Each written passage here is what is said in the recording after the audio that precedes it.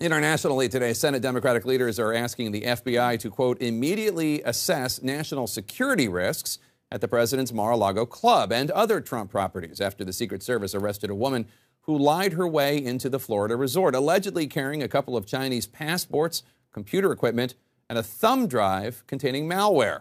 Now that woman is behind bars in the Palm Beach County Jail. CNN's Kaylee Hartung is live near Mar-a-Lago. And Kaylee, these senators say they're worried Mar-a-Lago is vulnerable to bad actors. Yeah, that's right, Jake. Access at Mar-a-Lago is a problem. Those are the words of one Secret Service official to CNN today. That concern echoed by a group of Senate Democrats who have written this letter to FBI Director Christopher Wray, asking that he investigate how to better secure and protect Mar-a-Lago and other Trump properties. Their concern is that these potential security vulnerabilities exposed again at Mar-a-Lago over the weekend could have serious national security implications. You see, the Secret Service is really at the mercy of the Mar-a-Lago management and staff when it comes to who is allowed access to this private club. And that's where the problem began over the weekend. As Yujin Zhang, this Chinese national, came to the club, one staff member believed her to be a family member of someone who was a member of the club, and so she was welcomed in. The Secret Service pushes back on the notion that this was a security breach because one official tells me they had eyes and ears on this woman through every step of her journey on the property, and when her story finally fell apart after a series of lies, they were there to take action immediately. Jake, it's unclear what this woman hoped to accomplish while on the property with a bag full of technology devices, but it is clear that she intended to deceive. All right, Kaylee Hartung, thank you so much. This security issue at Mar-a-Lago is not an isolated incident. It's just the latest example of what critics regard as a careless attitude towards security issues in the Trump administration, and it starts at the very top, they say. A scare at Mar-a-Lago has President Trump's security procedures in the spotlight again. We do have profound concerns about the security protocols that are being followed or not followed by the president and his family. Since taking office, story after story highlight what critics call a disregard that the president and his team seem to have for long-established protocols. Just this week, before we learned of the Mar-a-Lago incident, a White House whistleblower was alleging that Trump's team had overruled national security experts' denials of security clearances for 25 individuals for, quote, a wide range of serious disqualifying issues. Security clearances are very important to me.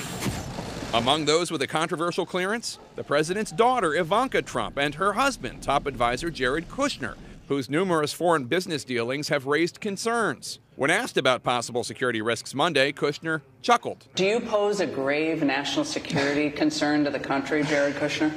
Look, I can say that in the White House, I work with some phenomenal people. Kushner and President Trump have also both come under fire for using non-secure methods of communication. You want to put that on this phone, please? Hello? Trump has denied accusations he uses his personal iPhone instead of the government-provided cell. Kushner reportedly prefers to use the encryption-enabled texting service WhatsApp to speak with foreign leaders, including Saudi Crown Prince Mohammed bin Salman. Another security protocol the president has dismissed, having aides present for meetings with foreign leaders such as Vladimir Putin. In Helsinki, they met for 2 hours. No notes, no advisors, just interpreters, leading critics to question what the leaders may have agreed to behind closed doors. When Trump met with Russian Foreign Minister Sergei Lavrov and Ambassador Sergei Kislyak in the Oval Office in 2017, it was Russia's state photographer, not the White House, who made images of the private meeting public. I had a great meeting with Putin. We discussed everything. I had a great meeting. We remain in the dark about what the two leaders discussed. I believe this lack of transparency has implications for our national security.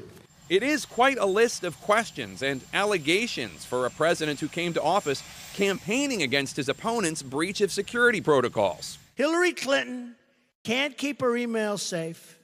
And you know what, folks? She sure as hell can't keep our country safe. Regarding this most recent incident, Mar-a-Lago has been criticized before as an open-air Oval Office. Trump was hosting Japanese Prime Minister Shinzo Abe at the resort in 2017 when North Korea test-fired a missile. Trump and his top security team coordinated their response on the patio as Abe and shocked resort guests enjoyed a front-row seat. One guest posting photos to social media with the caption, "Holy moly, the center of the action." And let's chat about this now. Margaret, it's very clear that there's just a long list of issues that one does not have to be a partisan to say, I don't know that the Trump administration is taking this as seriously as they should. Yes, exactly what you said. The part about the story, there's so many parts about this story that underline how urgent it is. It's the pay-to-play aspect. All you have to do is literally get close to some member of the club in order to have access to some of the places where the world's most important national security decisions are being made by the commander-in-chief. But the piece that to me stood out about this idea that this woman had a thumb drive that had malware on it. Yeah. All right? A thumb drive with malware could mean anything, but just wrap your head around the fact that it was a thumb drive with malware that the Israelis used on the Iranians to melt down their nuclear, the Stuxnet attack, which melted down their nuclear program in 2005. All right? What is a Chinese national doing with malware in Mar-a-Lago? And what kind of serious national security repercussions could just that have, let alone the rest of it? Look, this is a walking conflict. And the idea, as Kayleigh said in her piece, that Mar-a-Lago might be vulnerable to bad actors is an instant classic of understatement. Mm-hmm. It is a magnet for bad actors. We already know that 25 folks in the White House got bypasses for security clearances, not just Jared and Ivanka. This is a systemic problem driven, because tone comes to the top, by the president, who's either callous or careless about this issue. But I do want to say one thing. Shout out to Secret Service for having eyes on this person from the beginning. I mean, essentially what they've had to do is, without the cooperation of the President of the United States, surround and secure the place as best as they possibly can, and they did. They identified this woman long before she was arrested. They were able to figure out she was a threat and then contain it. Yeah, but it is interesting, of course, he did come to office railing against Hillary Clinton for her breach of security protocols when it came to her private email server. I mean, the hypocrisy is ridiculous. What you have to keep in mind, though, is this is the one that they caught. Mm-hmm. I think people go, oh, well, she got caught. We don't know how many did not get caught. So that's the other thing you have to think about. Also, it is really difficult to keep a president of the United States safe. It is, they only let some of those guys serve for, or men and women serve for about a year because the level of strain, even when they're cooperating, it strains the nerves of those agents so badly. To have someone who's cooperating so little with so much at stake, it's just not fair to the Secret Service. It's not fair to the country. But this is the one that we know and got caught. There may be others who did not get caught. And his personal security is at risk every day. The Secret Service does a great job, but they need help.